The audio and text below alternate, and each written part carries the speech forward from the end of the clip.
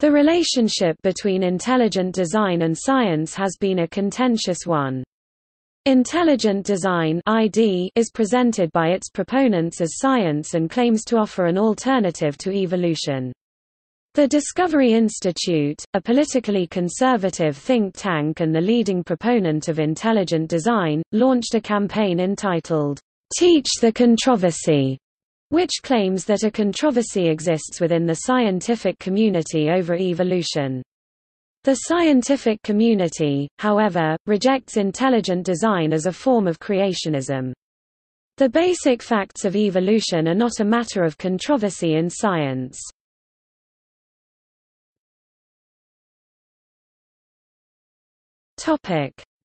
Teach the controversy. The intelligent design movement states that there is a debate among scientists about whether life evolved. The movement stresses the importance of recognizing the existence of this supposed debate, seeking to convince the public, politicians, and cultural leaders that schools should teach the controversy. In fact, there is no such controversy in the scientific community. The scientific consensus is that life evolved.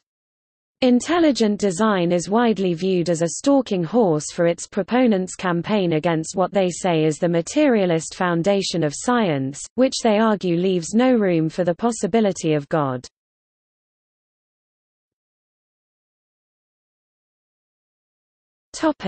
Neo-creationism. Advocates of intelligent design seek to keep God and the Bible out of the discussion, and present intelligent design in the language of science as though it were a scientific hypothesis. However, among a significant proportion of the general public in the United States, the major concern is whether conventional evolutionary biology is compatible with belief in God and in the Bible, and how this issue is taught in schools. The public controversy was given widespread media coverage in the United States, particularly during the Kitzmiller v. Dover trial in late 2005 and after President George W. Bush expressed support for the idea of teaching intelligent design alongside evolution in August 2005. In response to Bush's statement and the pending federal trial, Time magazine ran an 8-page cover story on the evolution wars in which they examined the issue of teaching intelligent design in the classroom. The cover of the magazine featured a parody of the creation of Adam from the Sistine Chapel. Rather than pointing at Adam, Michelangelo's God points at the image of a chimpanzee contemplating the caption reading, "The push to teach intelligent design raises a question, does God have a place in science class?" In the Kitzmiller v. Dover case, the court ruled that intelligent design was a religious and creationist position, finding that God and intelligent design were both distinct from the material that should be covered in a science class.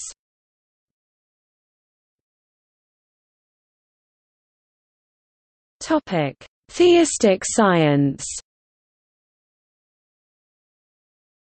Empirical science uses the scientific method to create a posteriori knowledge based on observation and repeated testing of hypotheses and theories.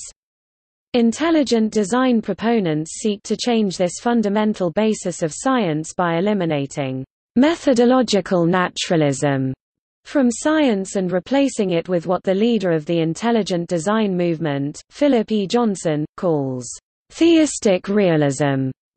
Some have called this approach methodological supernaturalism, which means belief in a transcendent, non-natural dimension of reality inhabited by a transcendent, non-natural deity. Intelligent design proponents argue that naturalistic explanations fail to explain certain phenomena and that supernatural explanations provide a very simple and intuitive explanation for the origins of life and the universe. Proponents say evidence exists in the forms of irreducible complexity and specified complexity that cannot be explained by natural processes. They also hold that religious neutrality requires the teaching of both evolution and intelligent design in schools, saying that teaching only evolution unfairly discriminates against those holding creationist beliefs. Teaching both, they argue, allows for the possibility of religious belief, without causing the state to actually promote such beliefs.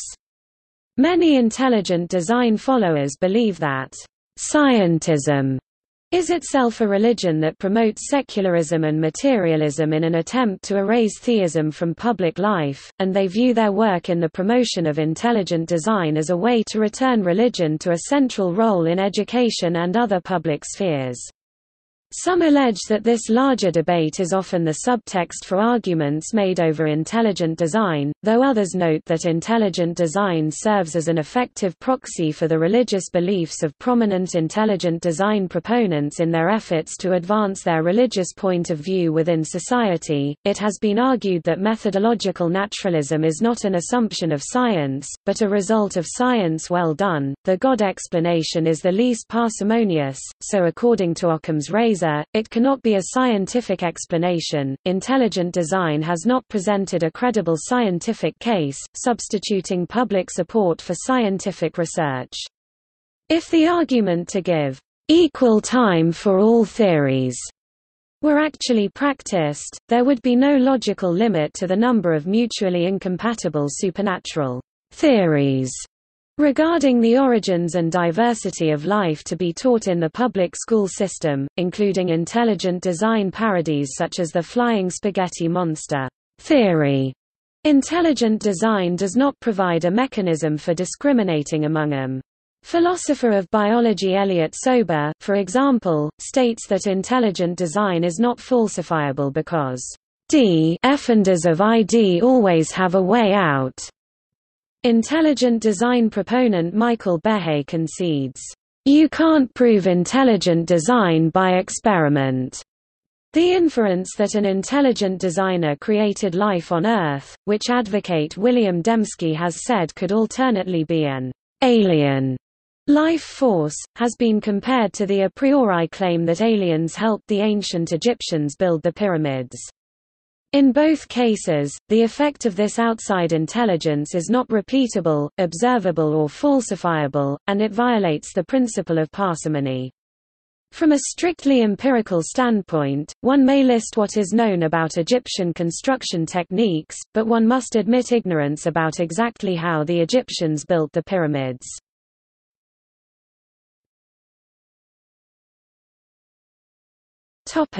Interfaith outreach. Supporters of intelligent design have also reached out to other faith groups with similar accounts of creation with the hope that the broader coalition will have greater influence in supporting science education that does not contradict their religious views. Many religious bodies have responded by expressing support for evolution. The Roman Catholic Church has stated that religious faith is fully compatible with science, which is limited to dealing only with the natural world, a position described by the term theistic evolution. While some in the Roman Catholic Church reject intelligent design for various philosophical and theological reasons, others, such as Christoph Schonborn, Archbishop of Vienna, have shown support for it.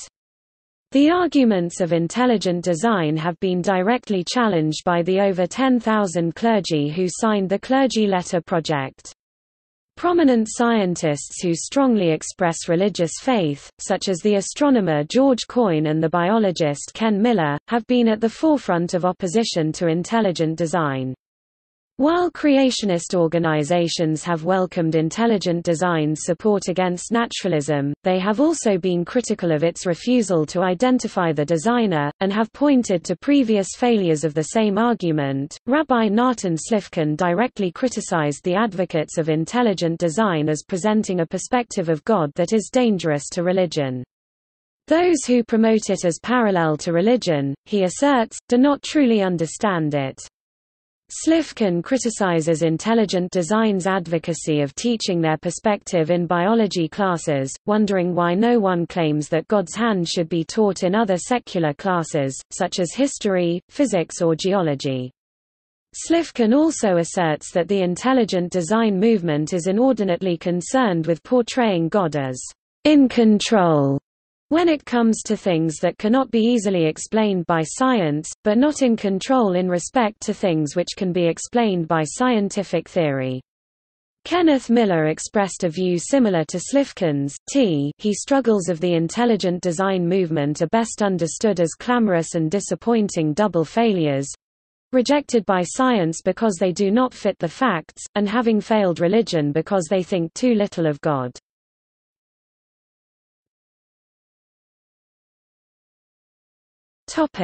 Defining science. Science is a systematic enterprise that builds and organizes knowledge in the form of testable explanations and predictions about the world. The boundaries between what is and what is not to be considered science, known as the demarcation problem, continues to be debated among philosophers of science and scientists in various fields. The U.S. National Academy of Sciences has stated that creationism, intelligent design, and other claims of supernatural intervention in the origin of life or of species are not science because they are not testable by the methods of science. The U.S. National Science Teachers Association and the American Association for the Advancement of Science have termed it pseudoscience. Others in the scientific community have concurred, and some have called it junk science.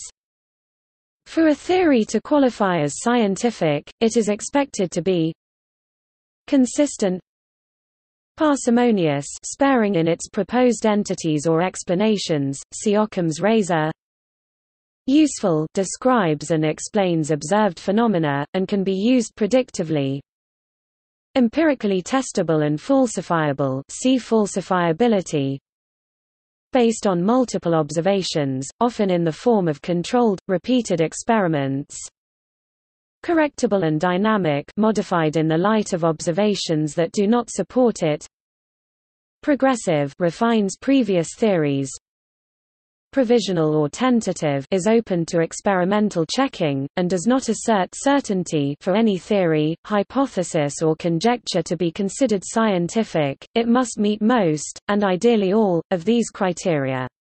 The fewer criteria are met, the less scientific it is, and if it meets only a few or none at all, then it cannot be treated as scientific in any meaningful sense of the word.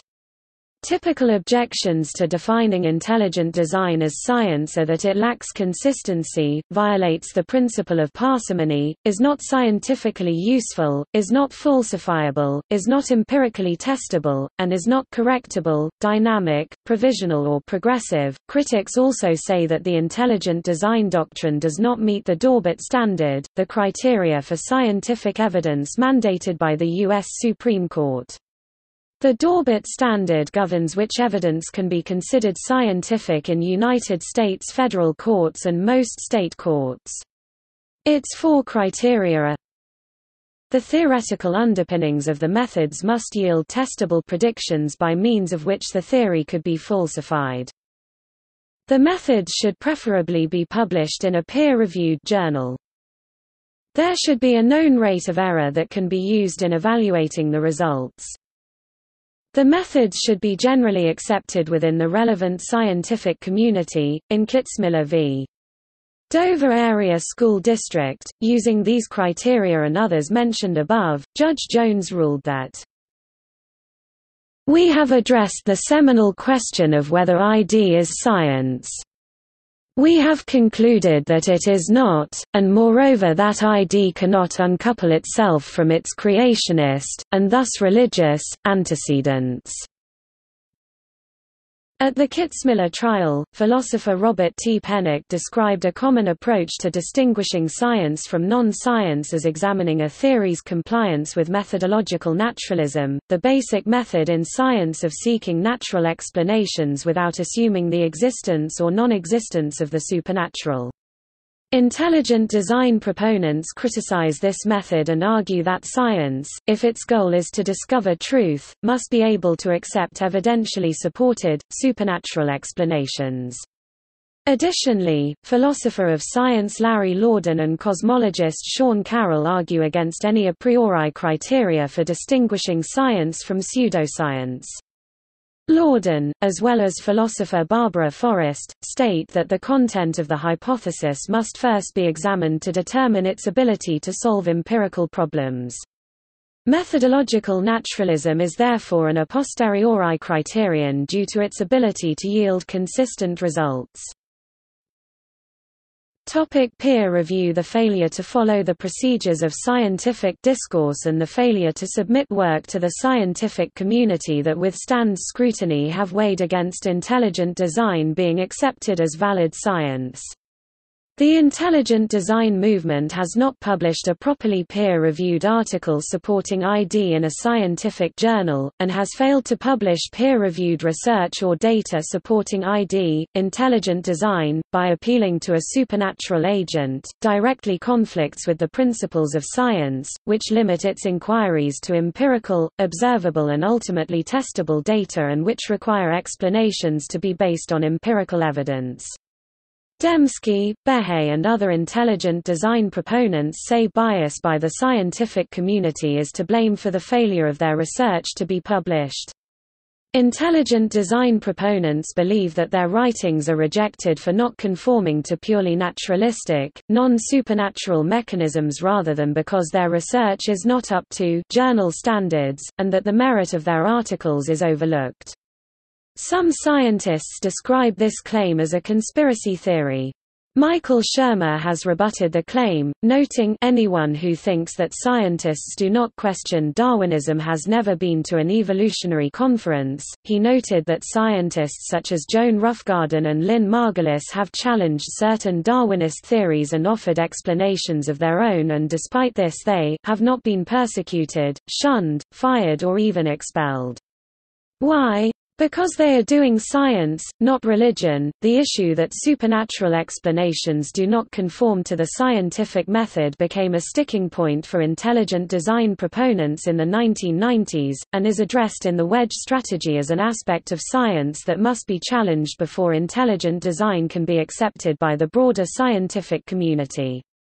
Critics and advocates debate over whether intelligent design produces new research and has legitimately attempted to publish this research. For instance, the Templeton Foundation, a former funder of the Discovery Institute and a major supporter of projects seeking to reconcile science and religion, says that it asked intelligent design proponents to submit proposals for actual research, but none were ever submitted. Charles L. Harper, Jr., Foundation Vice President, said, "From the point of view of rigor and intellectual seriousness, the intelligent design people don't come out very well in our world of scientific review." The only article published in a peer-reviewed scientific journal that made a case for intelligent design was quickly withdrawn by the publisher for having circumvented the journal's peer review standards.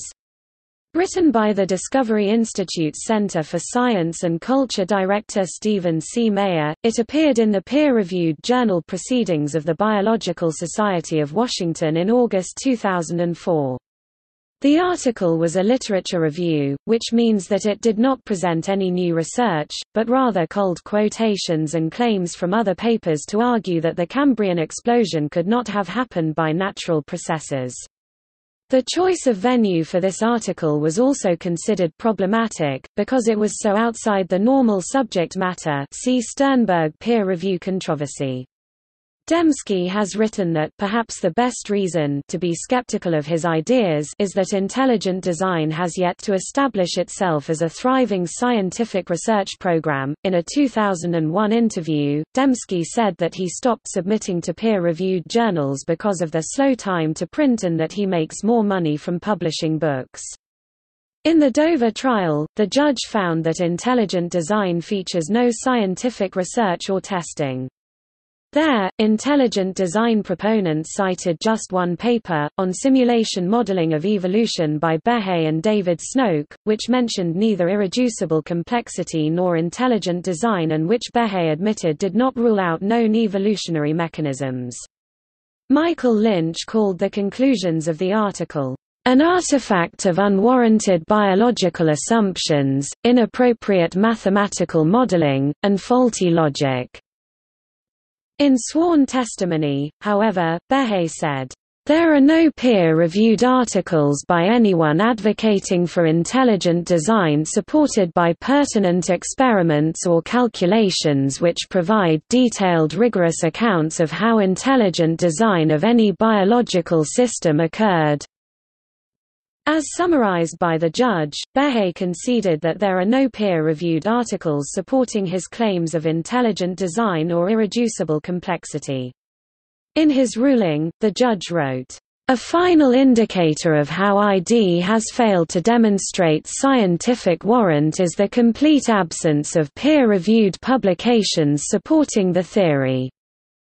The Discovery Institute has published lists of articles and books which they say support intelligent design and have been peer-reviewed, including the 2 articles mentioned above. Critics, largely members of the scientific community, reject this claim, stating that no established scientific journal has yet published an intelligent design article. Rather, intelligent design proponents have set up their own journals with peer review that lacks impartiality and rigor, consisting entirely of intelligent design supporters. Critics also state that even if these papers could be accepted as cases of support for intelligent design passing peer review, the output from the ID community is still fairly minuscule, especially when compared to the number of peer-reviewed articles supporting evolution. Critics state that publishing material is not enough, that scientific ideas must withstand scrutiny and be built upon, and that any papers supporting ID have not led to any productive work.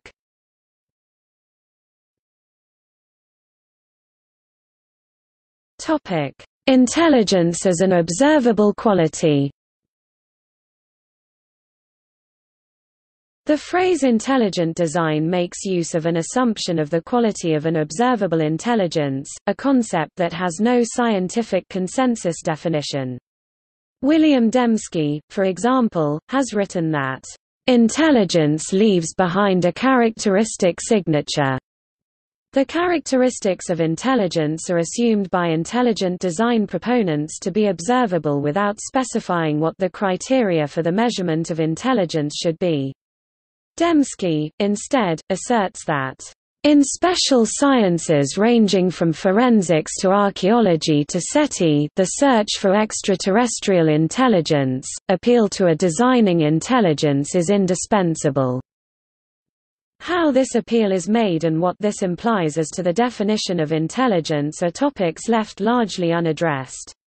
Seth Shostak, a researcher with the SETI Institute, disputed Dembski's comparison of SETI and intelligent design, saying that intelligent design advocates base their inference of design on complexity—the argument being that some biological systems are too complex to have been made by natural processes. While SETI researchers are looking primarily for artificiality, critics say that the design detection methods proposed by intelligent design proponents are radically different from conventional design detection, undermining the key elements that make it possible as legitimate science.